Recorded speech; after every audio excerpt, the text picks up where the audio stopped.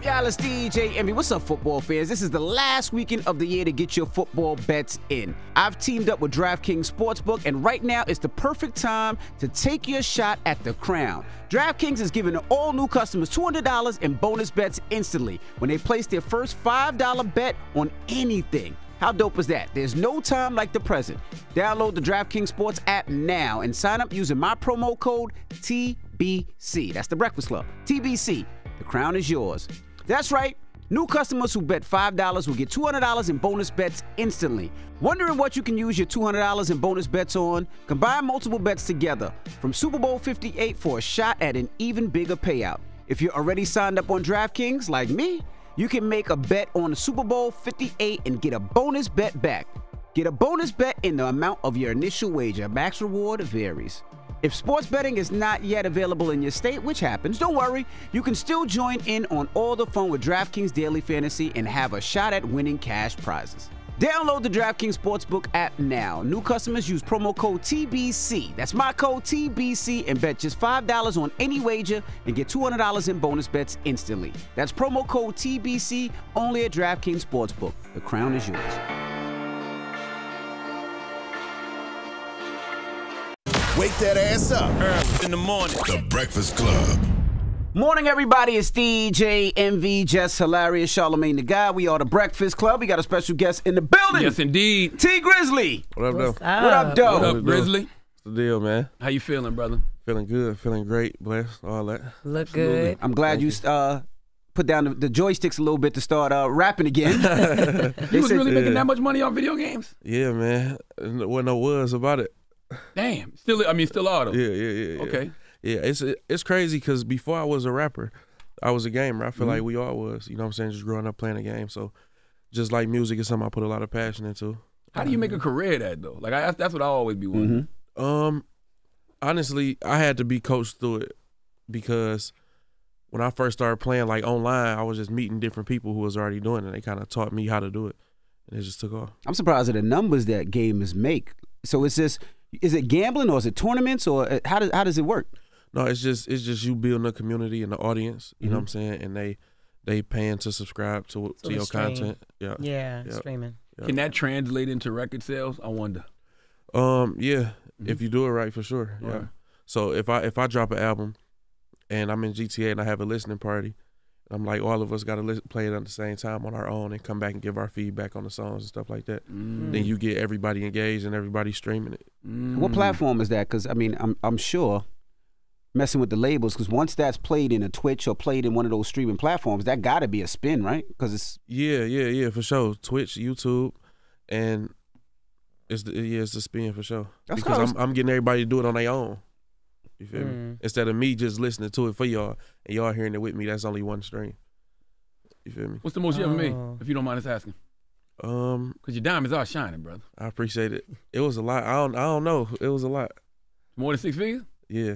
Damn. Sure. It was a lot. Yeah. How do regular kids get to do that, though? That's what I'm trying to figure out. My son don't be getting all that now. Yeah. And that's what game that's playing? GTA. Yeah. Oh, so you ready for GTA 6 then? Yeah. Right. Super ready for that, for sure. It took them long enough, but shout out to Rockstar and my people, though. Now, T's Coney Island. You're not from New York. No. So why is it called T's Coney Island? You know, it's crazy. I'll never have to have this conversation in the Midwest. You feel me? Because they don't know Coney Island from New York. So Coney Island is like, now y'all got y'all bodegas, right? Yeah. We got them in Detroit too, but it's just called Coney Island. Oh. So it's a bunch of different Coney Islands, you know what I'm saying? If you from them areas, you got your own Coney. So it's like a store, a little convenience store. Like a diner. Okay. You know what I'm saying? Where you get food. What's the significance of that to you? For me, growing up, you feel me? I ain't always like have a home cooked meal. I never ate out. You know what I'm saying? Stuff like that. So I scrape up on a couple dollars. I know I go to the Coney and get some good food. You know what I'm saying? A lot of it, but not that much money. You know. Can you take a woman there? Would she be fine going to Coney Island? For sure. Okay. Yeah, definitely. You know they bougie nowadays. Yeah. Coney ain't bad though. I took my wife to Coney Island before. What's some of the things on the menu that's good to get? So for me, I go for the grilled chicken pita, Swiss and American, add bacon. Chicken fingers, French fries. That's what every menu. You get some chili fries. You know what I'm saying? They got a decent burger, good quality burger. if that's what you into. All sorts of things on the menu, man. Have you invested in one? That's why you call it T's Coney Island? Did you? I invested in the one in my area. Okay. Yeah. Smart. Yeah. For sure, the one I grew up walking to, like before school type, you know. How'd you just approach him like, yo, man, I want to buy a part of the business? Or? No, like I want to be a part of this. Like this Coney right here is significant. You know what I'm saying, to me and my upbringing. You know what I'm saying. So I just want to be a part of it. You feel me? They was rocking with me. You know. Now, First Day Out was your biggest record, right? Did you ever think that you would beat the success of First Day Out? Because it's a club staple, radio and it's record. still hot. Yeah, but you did it. Yeah. So did you ever think that you would beat that? Man, that's one song I could say, like, I performed that song and the reaction is like it came out yesterday. You feel me? Yeah. My goal in life, you know what I'm saying, when it comes to like chasing my dreams with this music, it was never to outdo anything. It was to get that in the first place. You know what I'm saying? So I'm just happy to have that, you know what I'm saying, and continue to let that be the car that drive the other content that I put out. Yeah. Did that song put pressure on you? Like, because, you know, you came out the gate, Jay-Z tweeting about it. Yeah. Like, did it put pressure on you to keep making that level of music? No, because I don't look at it like that. I look at it as the blessing that it is, and I'm just grateful for it. If anything else come, then it come. If not, then I'm grateful for it because it saved and changed my life to this day. Everybody that's locked up does a freestyle when they get out to a First Day Out. Every last rapper. Yeah. You get tired of it, you be like, all right, here goes my record again. No, I don't be tripping. I let them do their thing. You know. I mean, you the second generation of artist I saw do that. First person I saw do that was Gucci Mane. Yeah. You know what I'm saying? Then it was you, and I saw JT did it before. It seems like people do that now. Yeah. I mean, you got to come with a First Day Out. You get locked up. That's like a thing now. Yeah, but hopefully don't nobody get locked up though. Word. Hopefully. Yeah. You got a big record moving right now. Yeah. I Don't Give a F with Chris Brown and Mariah the Scientist. How'd that come about? How y'all link up? #1 record, by the way, too. #1. Yeah, for sure. Congrats. Definitely. Thank you.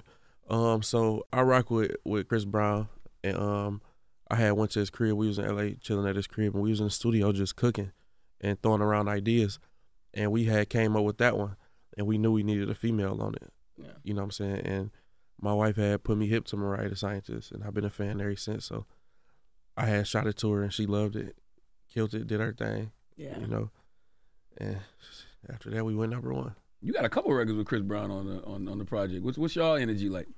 I mean, bro just a genuine dude. You know what I'm saying? Our energy, a lot of times when we kick it don't even be about music. You know what I'm saying? We just kick it. Like how we talking right now, we just be chopping it up.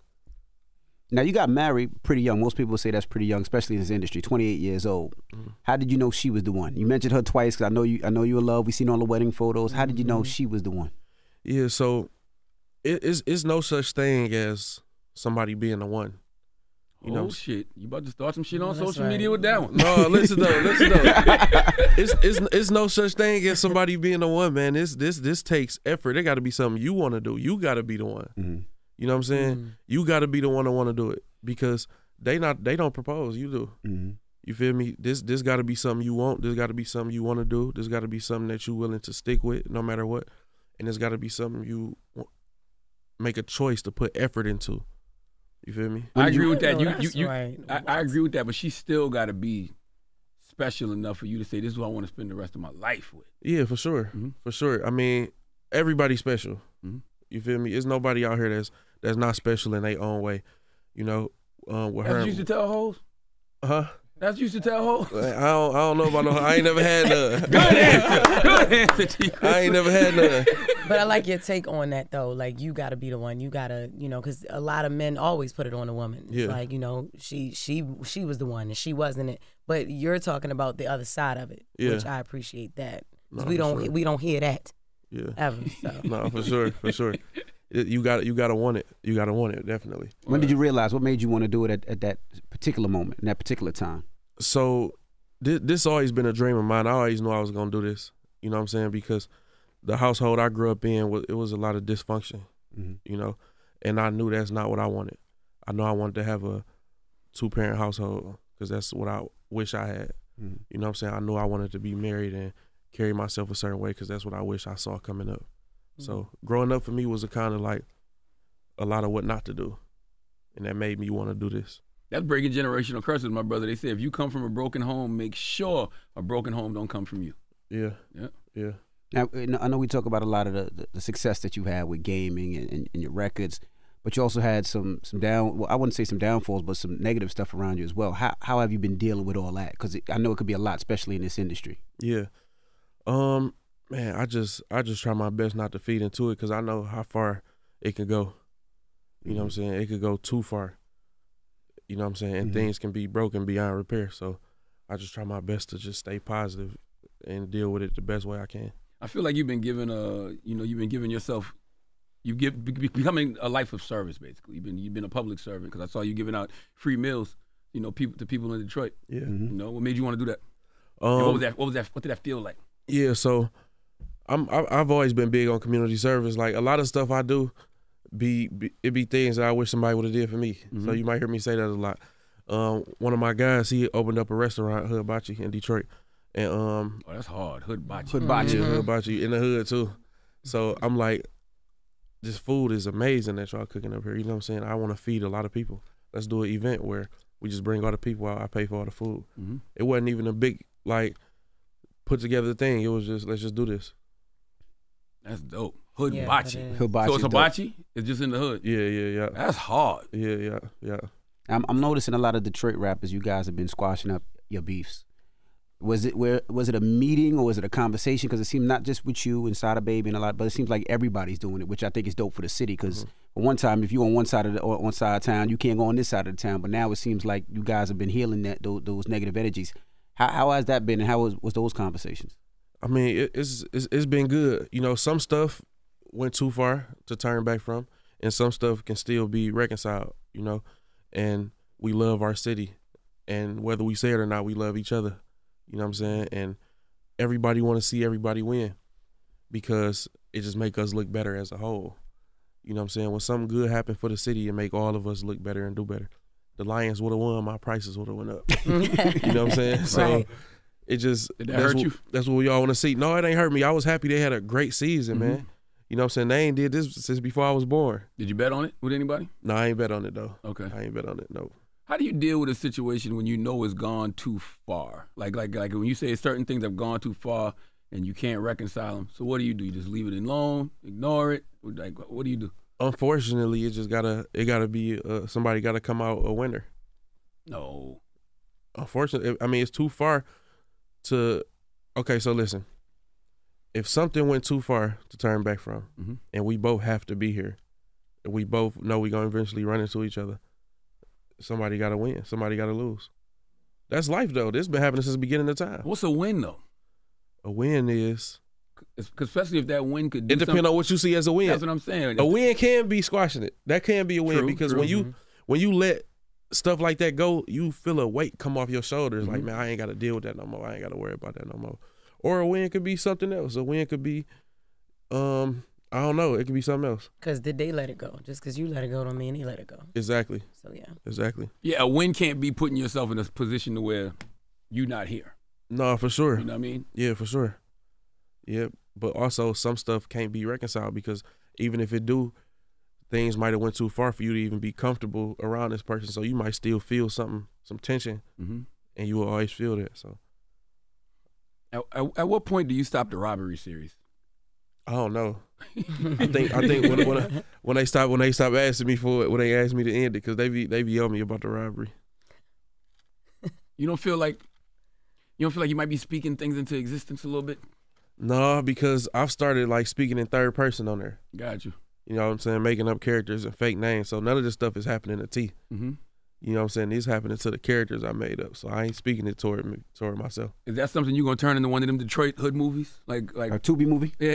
No, but because Detroit got their own genre. Like Yeah. I don't know. The opportunity presents itself, then probably so. For sure. But Tubi is like popping. I would like to see that as the movie. Like Tubi is like Detroit, Hollywood, like especially Hollywood. Detroit, yeah, I'm telling absolutely. You, between Detroit and Cleveland, you know, it's the same 8 niggas killing each other different ways. But I'm telling you, it is definitely one of the most popping networks that I be on. I watch Tubi every day. I put him on with it. Yeah. Like, no, Tubi like that. Tubi like that. Yeah. Everybody know about Tubi. I love it. How's fatherhood changed you? What's your child, like 2 now, right? 3? Yeah, he just turned 3. Yeah. Fatherhood, I wouldn't even say change. I'd say like enhanced what was already there. You know, because I already was kind of polished a little bit from learning from the mistakes I made and just knowing how to move and stuff like that. And I would say it enhanced all of that. It enhanced my heart. It enhanced my wisdom. You know what I'm saying? It enhanced my empathy, all that type of stuff. How important is it for your son to carry your name? He's the 3rd, right? Yeah, he's the 3rd. Yeah. It's super important. It's so crazy because I remember I was real young. I don't even remember how old I was, but my granddad who passed told me to do that. And I always told myself, like, damn, I hope I remember this by the time I have a kid, because I was so young and I remember to do it. So he told you that very, like, yo, make sure your son. Yeah, he like, wow. yeah, he told me to do that for sure. Wow. What does that? I mean, what's that legacy mean, though? Man, it means everything. But it's different for you than it was for your father. Yeah, it means everything because we continuing to turn the name into something more and more positive. Mm-hmm. You know what I'm saying? So it means everything. But I wouldn't put no pressure on him, like, you have to absolutely do this. You know what I'm saying? But it means a lot for our name to continue to go in a positive direction. Dope. At one time, you said you would wish you could take back all the DMs you sent. Yeah. What was in them DMs that you were sending, them mass DMs? Just all of y'all special. Anything. All of y'all not even that. I love all y'all. Not even that. The reason I say I want to take it away, it ain't even because I was saying nothing crazy. You know what I'm saying? Because I don't like to say nothing. I don't say nothing crazy to where, you know what I'm saying? It could You be, have to regret it later. you feel me? It's to be a like paper trail. I want to take all of them away because I don't know who I said something to. You feel what I'm saying? It's people out there who I forgot that I even did. I just wish I could take all of it back. What was you saying in them? Well, they got unsend. You can go on there. But see, the thing, I don't know who all I DM. Oh, yeah, and if they already opened them and stuff. You and, feel me? Yeah. It might be somebody out there like, look, this him right here, and I didn't forgot about it, Yeah. and probably would never even go on their page again. I Just wish say I it's could get that AI. back. You can say it's AI now. That's a bot. Yeah. Yeah, you don't even got to claim it was you.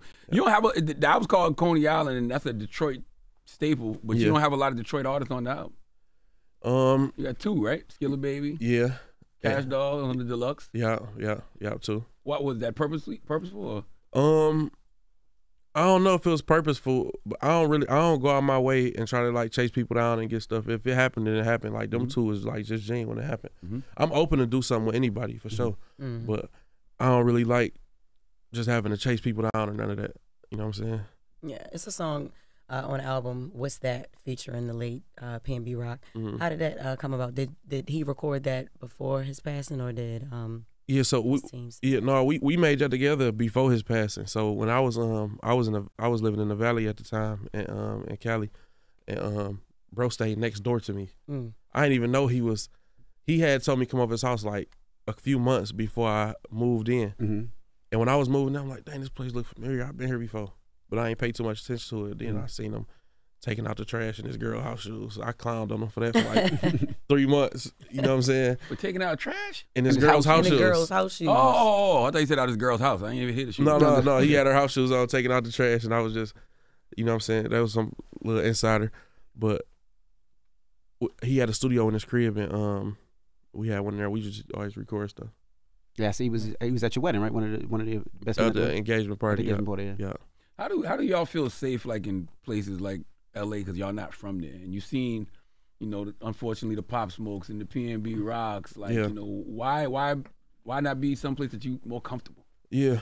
One thing about California is big enough to where you don't have to see nobody you don't want to see. You don't have to bump into nobody you ain't supposed to bump into. So if you bumping into these people, then you probably put yourself in position to bump into these people. You know what I'm saying? So you have no desire to be just going in the hood just to say you there?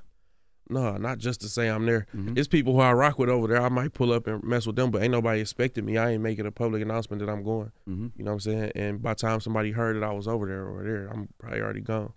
How dangerous is it to be a rapper nowadays? It depends on how you moving. You feel me? It could be just as dangerous as being the president, or it could be just as safe as nobody knowing you, just a regular person. It depends on how you move and how you putting yourself out there, and what type of enemies you making along the way. And how you dealing with all your trauma, with all, because P&B Rock was a close friend and your manager that passed. Like how are you dealing with that trauma?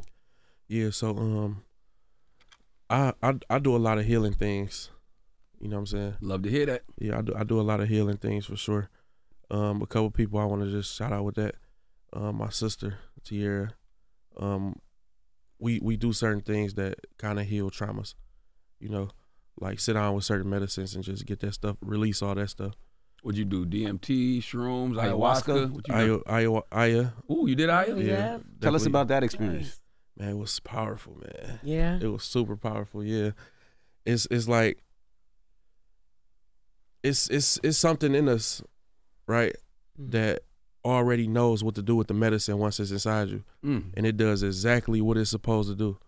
You know what I'm saying? And it just works perfectly. You know what I'm saying? The medicine is perfect for you. It's kind of like a facial recognition on your phone once it get inside your body, and it just unlock things. You feel me? And the thing about it is, once you learn what it teaches you, or once it show you whatever you need to see, because it works for everybody individually, different ways. It's on you to remember this stuff. Did you detox beforehand and like and set your intention and all of that? Yeah, for sure. Yeah. No, we did it. It was very ceremonial how we did it. Wow. You know what I'm saying? Like, it was a room that we was in. You couldn't even bring certain technology devices in here. You couldn't even step in here if you was in a certain frequency. Like, be super positive when you step in this room. We want to keep this energy a certain way. Did you poop and vomit on yourself as well? They said that's you. No, that's with the duck flower. I ain't did that one yet. I'm a little intimidated so it's by different. that one. It's different kinds, different types to do. Yeah. Who turned you on to it? Who turned me on to it? My wife turned me on to it. Really? Yeah. She had done it before you? No, but she knew about it, Right. and she was like, "We should do this together."